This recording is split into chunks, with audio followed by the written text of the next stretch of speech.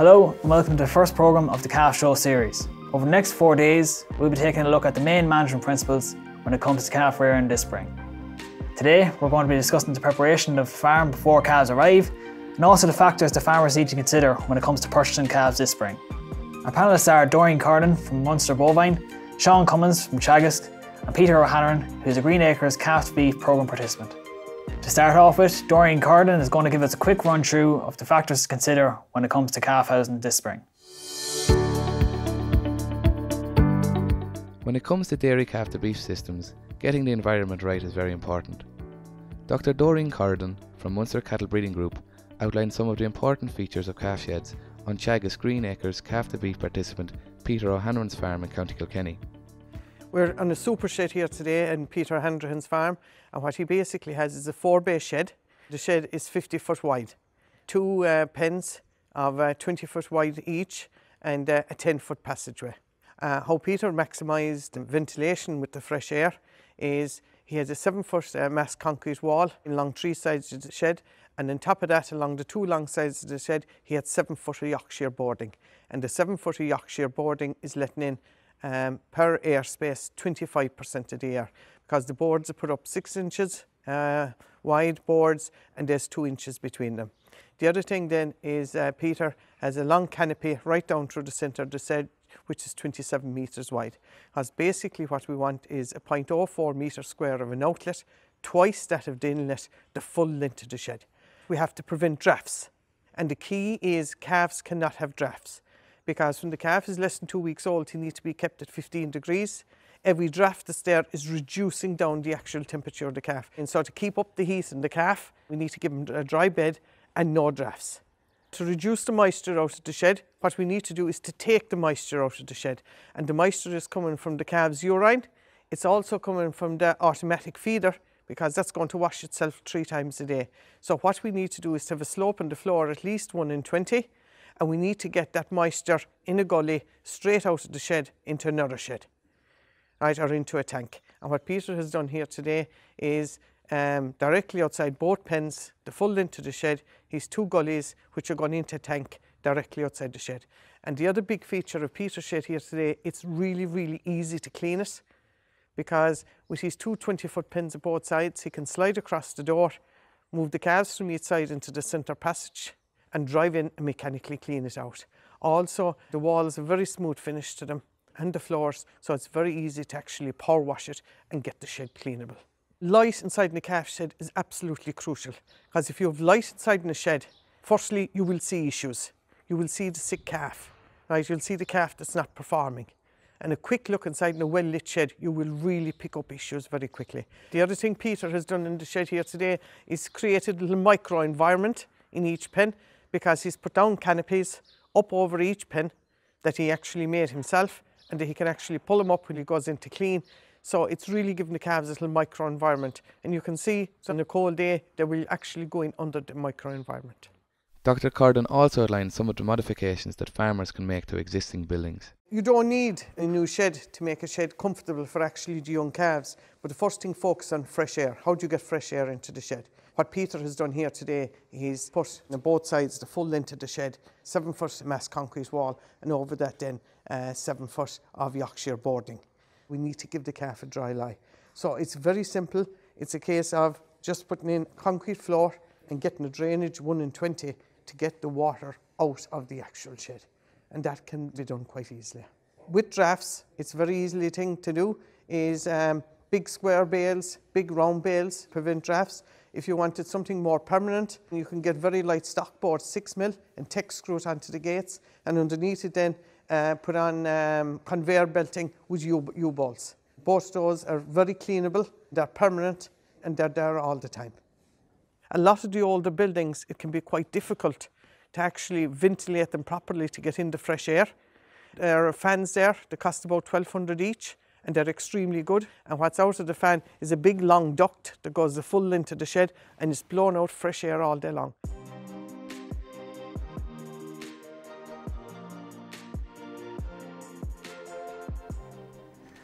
Now, so Doreen, thanks for joining us this evening. I might just start off with yourself. For farmers that maybe don't have a purpose-built calf shed, is there any changes they can make to existing buildings? Absolutely. Any building, can be modified within reason, to rear calves properly. They may not be the most labour efficient for the herd owner, but they can definitely be modified for the calf. Because what calf needs is something very simple. What they need is a dry, warm lie, fresh air, no drafts, get the moisture out of the house, and then, for the herd owner's point of view, make sure he's plenty light to see what's going on and that the house can be easily enough cleanable. So the big thing for herd owners is to provide the fresh air, the no drafts, and the dry lie for those calves. And any old house can be modified. Because a dry lie, it's only a case of keeping the straw changed and keep plenty straw in there. Do you know what I mean? And at this time of the year, you can still, do you know what I mean, put a skim of concrete on the floor, do you know what I mean, to get the drainage, do you know what I mean, actually get the moisture out of the house. Because every litre of moisture will take about a calf 3 hours of calf heat, do you know what I mean, to get rid of it. Moisture is crucial to actually get out of the house. Drafts, very easy to get rid of drafts. Because drafts usually come in straight lines, they don't go around corners. So if it's in through gates, put stockboard in gates, 6 mils stockboard, very light, text screwed onto gates, put a bit of conveyor belt in onto the end of it so they can move in and out. And then inside in the house, square bales, round bales, they'll block drafts. And then have an opening for the calves to go in and lie down. Drafts won't go around corners, calves can walk around corners. That's perfect. And maybe for farmers, if they want to know is the situation with ventilation in their housing, is there anything they can do to test their ventilation? Yeah, I think the first thing, Michael, as well as testing ventilation, is temperature for calves for the first 2 weeks of life is crucial. So try and set up a pen for the first 2 weeks of life that those calves are kept warm. So maximum in thermometer, you can buy it anywhere, it's very cheap. Do you know what I mean? And for the first fortnight of a calf's life, trying to keep it warm, right? So plenty of straw under it. When it's lying down, you can't see its legs. Do you know what I mean? It's really embedded into straw. And stop taking heat away from it. Because it's like yourself, if you go out and sit in a wet stone on a draft with a wet bum, you'll get cold very quickly. While if you're sitting on a bed of straw in the shade with a coat on you, you know what I mean, you'll be far more comfortable. So wet bed takes heat away. Draft takes heat away. Add heat to calves. Good, comfortable straw bed. Do you know what I mean? And you can form a nice little micro-environment. Peter has a lovely little micro-environment up there with his little canopy over them. The other way you can form it is line the pen, do you know what I mean, with square bales or actually with round bales. Calf jackets are super. Do you know what I mean? Just think of a calf as yourself. Needs to be kept warm, fresh air and no draft. Checking ventilation, they can do it with smoke bombs. But one very easy check, Michael, is going to house, and if you can smell ammonia, so I mean it's not well ventilated. And in old houses, we won't have the inlets and outlets correct. But you can buy those ducts, so I mean, that are like a long cylindrical tube that blow out fresh air the whole time. And buy them with a regulator on them. And if they're blowing in fresh air, I mean, that'll make an awful difference to calves. And maybe just for farmers, is there any sort of telltale sign that there is drafts occurring in a shed? Is there any signs of maybe calves in their activities in the sheds? Is there any telltale signs? Oh, absolutely, Michael. If you look into a calf pen and the calves are lying down evenly spread out over the pen, so I mean, you have no drafts. If you'll see calves lying all the ways up along a wall, so I mean, you definitely have a draft. If you see the straw blowing in it, you definitely have a draft, right? Or go in and actually lie down the pen yourself. So I mean, it absolutely, do you know what I mean? It'll tell you itself, do you know what I mean, whether the drafts are there or not. So maybe in terms of getting the calf onto the farm for his first day on arrival, is there anything that farmers can do to minimise stress in the environment for these young calves? Oh, absolutely. I think the first thing is, and I think Peter, last time I was talking to him, he had a good relationship built up with the guys he buys the calves from. So instead of those farmers giving you a luck penny with the calves, the best luck penny they can actually give you is to make sure the calf has got bee stings. Try and give him an intranasal vaccine up the nose. So I mean, for a PI3 RSV. And if at all possible, if we could get him to deharden the calf. The best luck penny you could actually get when you're actually buying a calf. Taking all the work off yourself. It's like, what makes you comfortable yourself, Michael, inside in the room? Do you know what I mean? Firstly, make sure you have enough room. Do you know what I mean? So the calves aren't crowded. So put them in small groups. Do you know what I mean? It's 7 to 9 when they come home. Second thing is give them a comfortable bed. Do you know what I mean? So they have a nice dry bed to lie down. They have access to either hay or straw, access to water, access to creep. And make sure they're well fed. Do you know what I mean? Because if the calf is comfortable, if he's well fed, if he has enough room, and then if there's plenty of fresh air, no drafts, so I mean, you really are providing a good environment for that calf. That's perfect. Peter, I might just bring you into the conversation. We've always seen the great facilities you have for your own calves upon arrival and throughout the rearing stage. Is there any maybe lessons you can provide that you've learned over the years when it comes to calf rearing?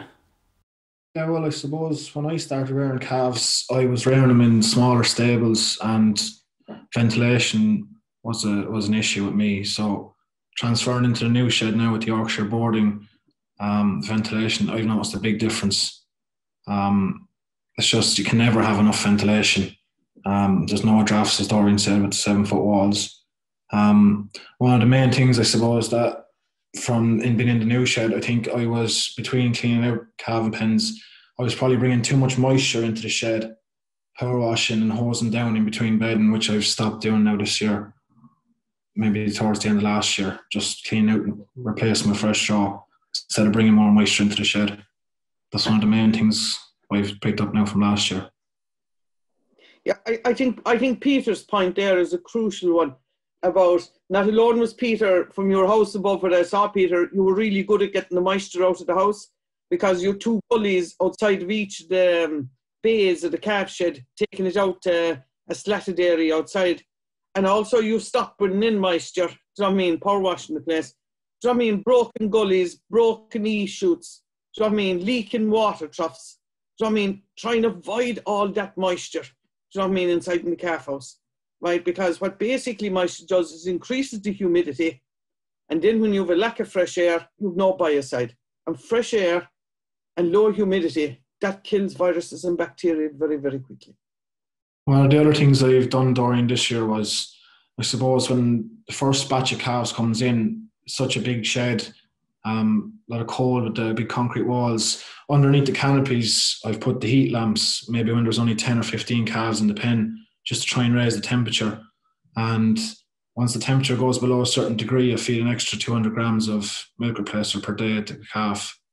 So he has more energy and heat. Absolutely. Adding heat is crucial. And you're adding it with a lamp, Peter. So, I mean, you could also add it with calf jackets. And you could also add it, putting a whole series of square bales around the pens. So it's a case of adding the heat, and definitely do not take it away with drafts and moisture. Great. So we're going to move on to our next section for tonight. Before we get into our real discussion about it, we're going to take a quick look at a video where Seán Cummins, one of our advisors on the panel tonight, is going to go through some of the traits that farmers need to be looking out for when sourcing calves this spring.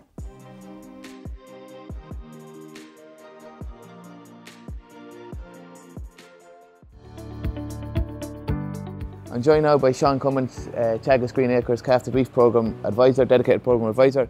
Seán, in this video we're just going to look about sourcing the calf. What factors do we need to consider? Yeah, thanks Niall. So there's a number of factors we need to consider. Over the next couple of weeks it's going to be a busy time for the farmers enrolled in the programme and other farmers operating calf to beef systems out there.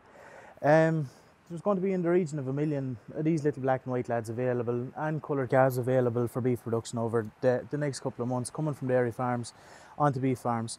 There's a number of methods which they can come. So they can come directly from the dairy farm, they can come via marts, they can come via calf buyers.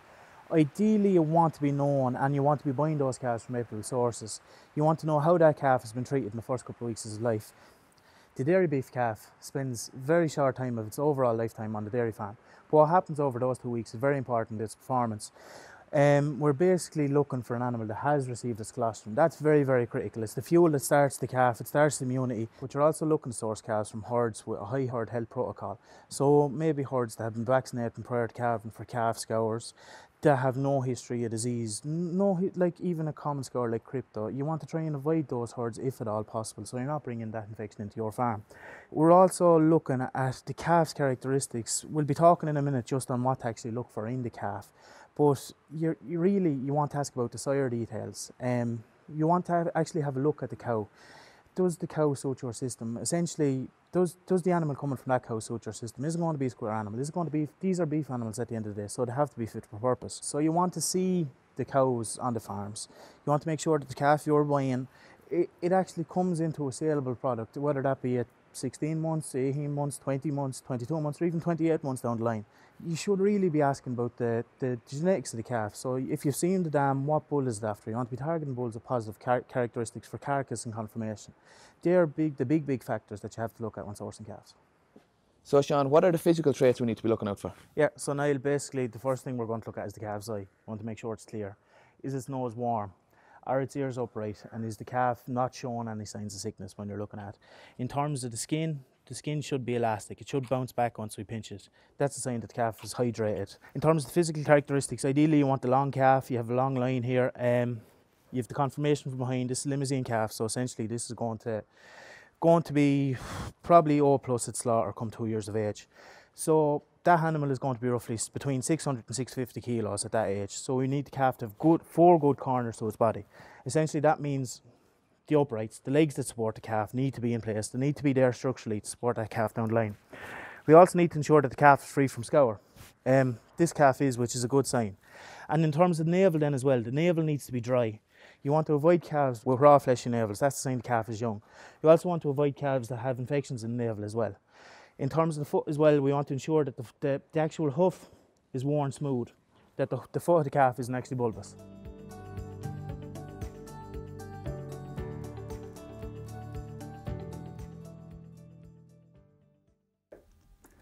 So Seán, you've went through it in great detail on what farmers need to be looking for in terms of traits of calves when it comes to sourcing them this spring. But maybe in terms of factors around calf price, what do farmers need to be considering and what price should they be willing to pay this spring when it comes to buying calves? Yeah, Michael, I suppose over the last couple of weeks we've seen the calf trade take off on a very, very, very firm footing.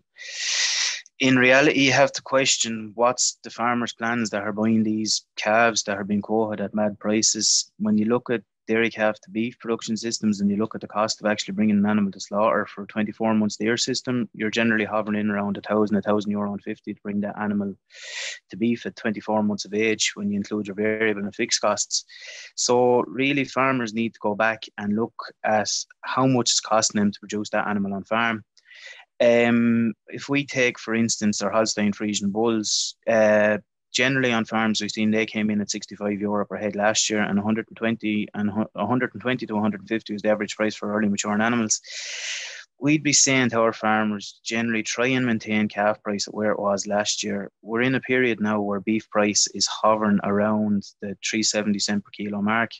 It's after coming back down in the last couple of weeks, unfortunately. And we're in a period as well where input prices on farms are starting to increase. So we're seeing that meal prices have increased over the last couple of weeks by 30 to 40 euro per tonne. And in terms of fertiliser, it's all increasing as well. So farmers really need to sit down and look at the budgets in these systems before they buy the calf. It's worth remembering, even if you take a Holstein Friesian steer system, the cheapest or the smallest outlay in that system you're going to have is the day you buy the calf. If you take, for instance, the cost of rearing that calf is coming in the region of €124. That's from a calf arriving on your farm at 3 weeks of age up to 12 weeks of age to turn out a weaning. When you look then, it's another 99, roughly €100 to get that calf back into the shed in November after turning out, and another €110 for the first winter. So by the time you get that animal to a year-old stage, you're after spending in the bones €330. If you pay mad prices for your calves on day one starting off, it's going to be very, very hard to make a system make a profit out of these systems. There is money to be made, but there's not mad money to be made at some of the prices that we're seeing being quoted for calves at the minute. we've seen over the next couple of weeks, we are expecting calf prices to settle, and it's starting to come through in the March trade. If you look at it very, very closely, generally we see around the middle of March, first 2 weeks in March, generally we see calf supplies really starting to hit the ground and calf price starting to correct. The early calf price, if you go back year in, year out, the early calf price tends to be seasonally high, and that's solely down to the availability of calves or the number of calves available on the market. So what I'd really be saying to farmers, sit down, look at the budget, what it's going to cost to bring the animal to slaughter. Like when we looked at the figures, in the region of €1,000 for a really efficient system, finishing 2.5 animals or carrying a stocking rate of 2.5 animals to the hectare. As your level of efficiency drops, the money you can actually pay for a calf decreases substantially. So it's worth going back and actually checking what those animals are worth to you. If these calf to beef systems are trading systems, it's very simple. It all depends on what you pay for the calf. If you pay too much for the calf and the beef price is poor, you're going to be in trouble starting off. These are a 2-year animal at minimum in a lot of cases. A 2-year or a too expensive an investment starting off is going to put you in a serious challenge position going forward. I suppose the key message to take away is for farmers to maybe take hold and consider the factors in terms of money, what they need to be paying and what their variable costs and their fixed costs are going to be when it comes to sourcing calves. We might just move on. In the video you were speaking about positive figures for carcass traits. Can maybe you just explain a bit more on that when it comes to sourcing calves? Yeah, what we'd be saying, Michael, is like there's huge variation in the bulls that are being used on dairy crowds across the country. And the majority of calves we're actually dealing with on program farms are Holstein Friesians. So really, in terms of the Holstein Friesian, in terms of the sire traits, we'd be looking at a carcass weight of 0. We don't want animals coming in with negative carcass weights if we can at all avoid them. In terms of the early maturing animals, we'd be sort of saying if we can get 10 kilos plus carcass weight, the more genetic potential we have in these animals, and if we're able to get them to reach their targets, we have a chance of making money. But if we're working off an animal that has a poor genetic merit coming in, and we've seen instances on some farms where we actually look back on slaughter performance of some of the animals being killed. There was one farmer I'm thinking of where early maturing animals were killed, and we look back at the slaughter data. So these animals were being bought as early maturing animals. They were white-headed heifers, they were Hereford heifers, and when we look back on them, they were actually bred after a stock bull on farm. But when we looked at genetics of the stock bull was half Hereford out of a Friesian cow. So essentially this farmer was paying big money for white-headed calves that were 3/4 bred Friesian. So unless we have the genetics right and the correct potential in the animal, no matter what we do on farm level, we're going to be at a potential stumbling block in terms of the ability of that no matter what we do on farm level, we're going to be at a potential stumbling block in terms of the ability of that animal to put on carcass weight and actually achieve a profit for the farmers in the programme. And Peter, I might just bring you into the discussion here. What's your plans when it comes to sourcing calves this spring, or what way do you go about it? Yeah, well, I'm after building up a good relationship with same few dairy farmers. I go back to the same local farmers every year. The journey for the calves is not more than 15-20 minutes from farm to farm, which I find this really helps with the stress level of the calf. I know the farms that they're coming from. I know the farmer, which is a big help. I know they've got their colostrum. I know the calf is well looked after. Another thing I've started doing was I've introduced the first vaccine on the farm, so they'll have immunity before they come to my farm, which is another help. That's another thing when you get to know the farmers very well, that you can start introducing this into it. That's basically the main point of it. I suppose it's great that you have that relationship with the dairy farmer. Is it something you've built up over time, or is it something that is new on the scene when it comes to sourcing calves and having the availability to apply that vaccine on farm? Yeah, well, I suppose I've been going back to the same farmers for the last 5 or 6 years, and it's only now we're starting to introduce it. So it does take time. The next thing we want to look at maybe is into the breeding, into genetics of DI.